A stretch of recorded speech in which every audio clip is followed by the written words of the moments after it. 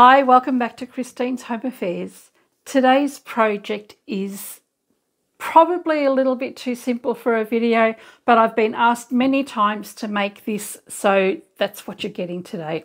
We're going to make a storage caddy to fit on the side of a bed. If you've got a mattress sitting on top of a mattress, you can actually slide your storage caddy in between the mattresses and have a couple of pockets there for books and remote controls and all those sorts of things that you might need. Even if you have a bed base and your mattress sitting on the top of that, you'll be able to use that there as well. Hang around and I'll show you how to make this storage caddy for the side of your bed. I'm not even going to be very adventurous with fabric today. I'm going to use one colour only, 2 pieces of fabric, and this is an upholstery fabric. So the width of the upholstery fabric is 60 inches. I'm going to use the entire width of that, and it's 20 inches wide. So we need 2 pieces of fabric that are 60 inches across the fabric and 20 inches. If you don't have fabric that's long enough, you can just join a couple of pieces together until you've got your 60 inches or 1.5 meters, and then make sure you've got enough for about 20 inches.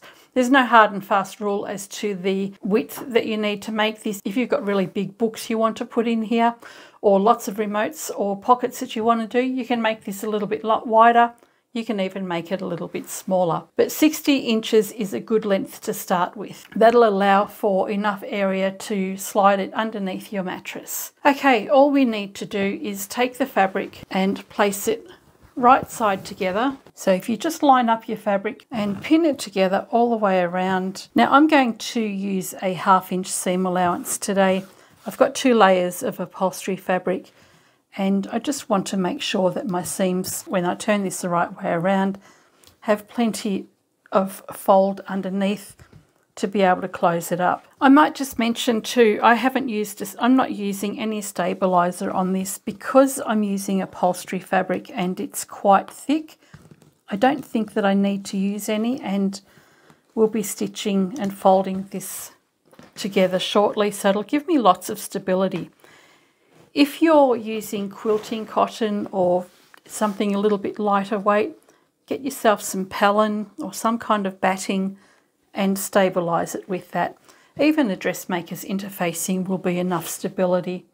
You just want something to take away the floppiness from your fabric. Okay, the whole lot's been pinned together.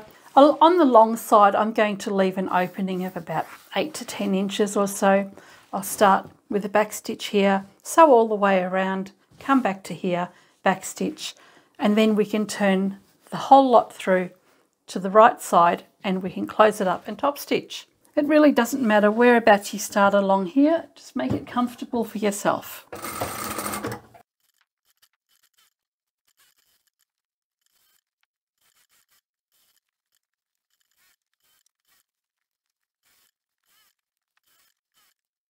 Before we turn this the right way around, we just want to trim the corners. And we can find our opening, turn it the right way around, poke out all the corners, and then we'll take it back to the machine and top stitch. I've gone and clipped this all the way around all of the edges just to help keep it in place. Because it's such a lengthy piece of fabric, it has a tendency to shift, so this will just make it easier to keep it all in place. This is where the opening is here. I'm going to start around this side, go all the way around and do that top stitch.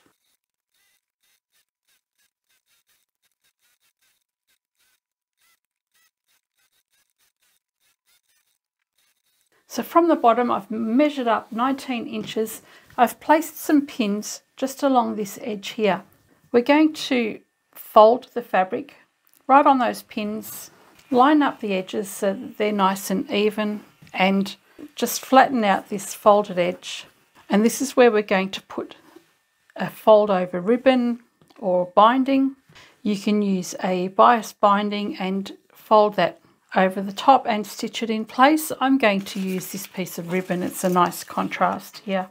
I've folded this ribbon in half. This ribbon is only about 1 1/4 inches wide. So what I've done here is I've folded the ribbon slightly off center like this. So this top layer here is about 1 or 2 millimeters shorter than the layer behind. And the reason I'm doing that, I want to sew this down in one go.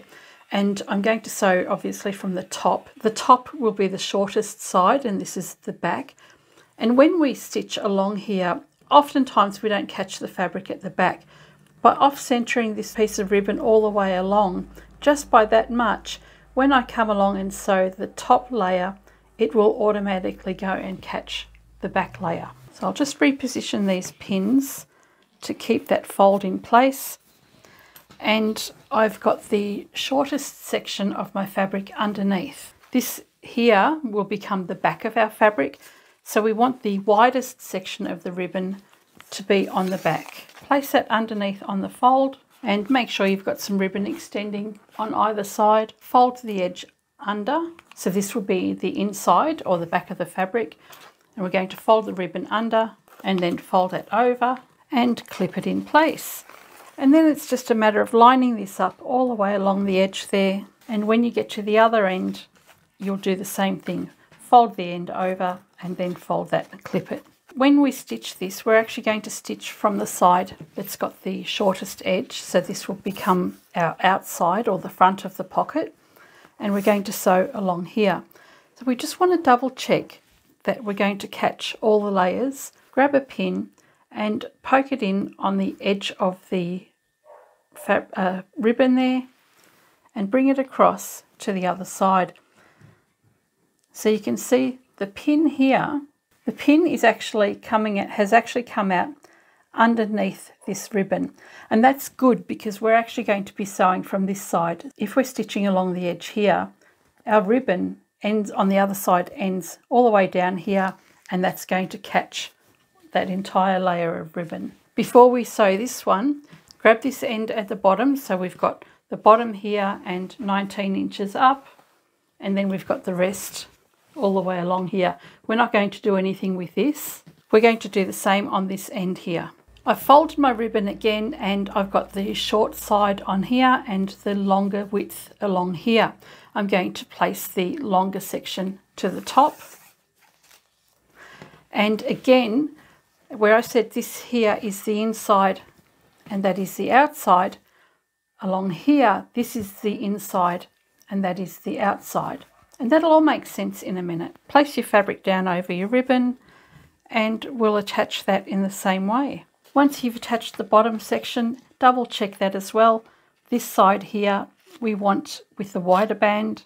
Poke your pin in, and if your pin comes out underneath the ribbon, then that's perfect because we're stitching from this side. So let's take this to the machine now and we will stitch along this side here, and then we will stitch along this side here and close up that fold and just decorate that with a little bit of ribbon. This is purely optional. The only reason I'm doing this is because I've got such an ugly, bland looking fabric. I want to dress it up a little bit. If you've got something nice that you're using, you don't have to do this at all. And you can see already how the pockets are going to look. So we've got one section of pockets here and another section of pockets here. Let's go and sew that together. So remember to start with the edge that's going to be facing the outside. We'll do a back stitch at the beginning and the end and then just sew that ribbon in place.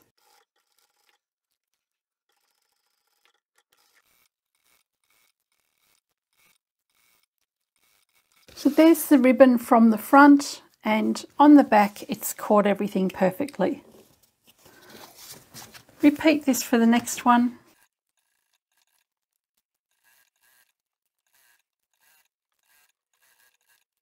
Okay, we've done both edges here, and what we can do is turn this around so we've got the short edge facing us, bring all the fabric to the back, and we've got our 19-inch fold along here, and we've got our little edge along here. Okay, this is going to be the front of our pocket. I've folded the flap up to 8 inches, and the rest of the fabric is well out of the way.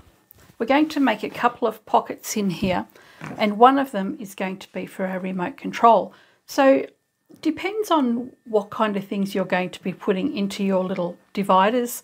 You might want to put a remote there, you might have the remote for your air conditioner as well, and you might want to put a little pocket book or some pens. So at this point here, it's completely up to you how many pockets you want to have. I would allow plenty of room for your remote. So if you're going to stick that in there, for example, we're going to have this side edge stitched down shortly, and we want to stitch this down as well. So we don't want to have a really small pocket because it'll make it too tight to get the remote in and out. Allow plenty of space.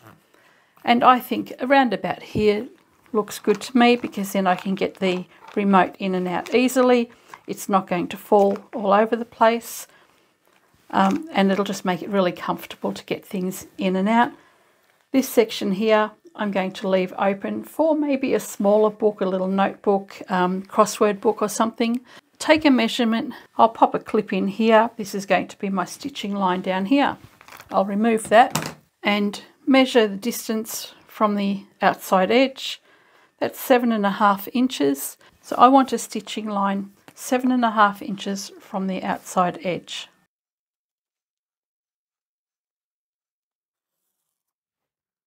There's my 7.5 inch line. I'm going to take this straight to the machine and sew right at the very top there. I'm going to triple stitch over the top, sew down there, come all the way down, and then I'm going to go and stitch it again.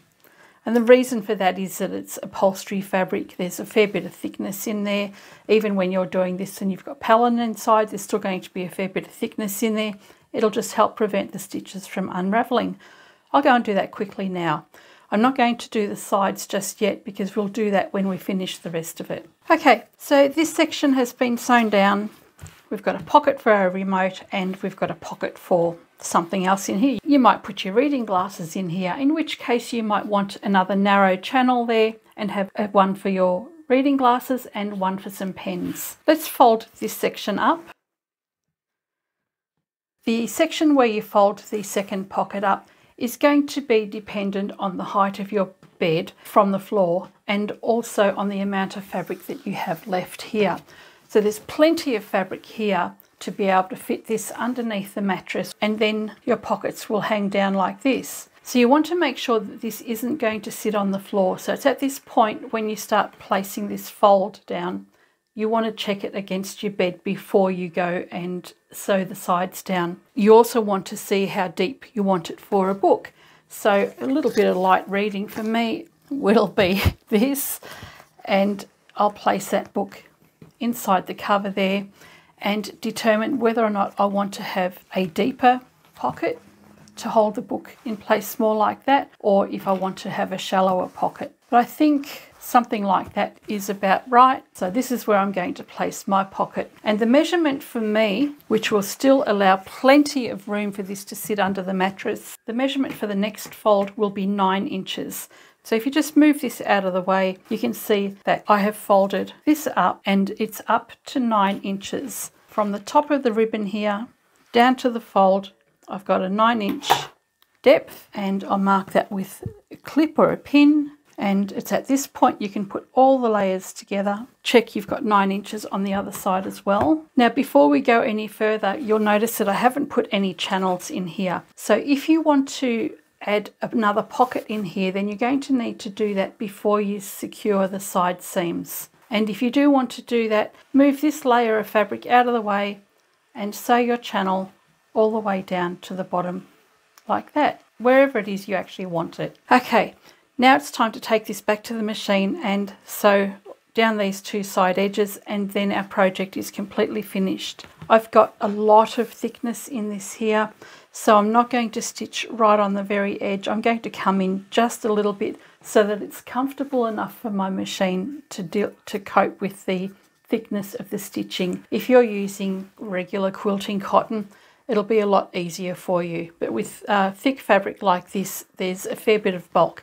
Let's take it to the machine and sew down there and here and fit it to the bed. I'm going to start at the bottom edge so as not to shock my machine with so much thickness. It handles it, but you know, I'm always cautious.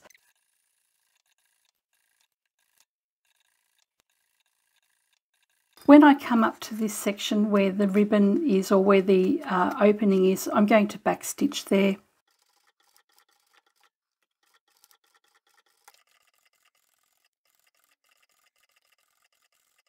That's one side finished, and we'll now do the other.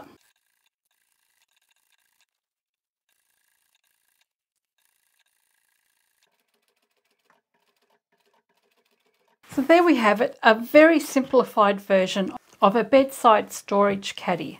Let's go check this out on the bed. And there we have it. It's tucked in nicely underneath the mattress. Hopefully you can't see any dust underneath the bed. But the storage caddy is sitting just off the floor there.